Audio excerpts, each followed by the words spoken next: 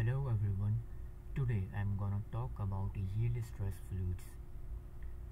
These fluids fall under the category of non-Newtonian fluids and exhibit shear thinning behavior. Let's look at this plot on the right hand side. This is the stress-strain plot of different fluids. The straight line shows a linear relationship between stress and strain rate of Newtonian fluids such as water, whose viscosity remains constant.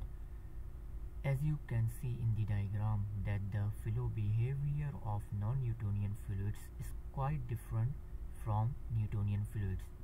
More specifically, let's look at these two lines.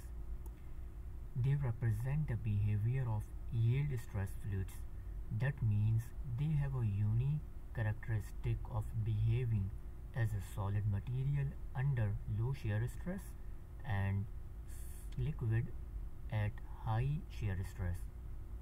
In other words, they only yield when they are subjected to high enough shear stress that makes their characterization difficult.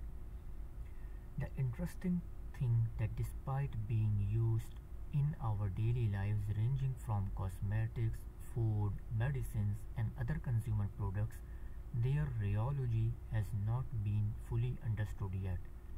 However, with increasing industrial and daily life applications, they have started receiving much attention from scientific community. The common example of these fluids are toothpaste and ketchup.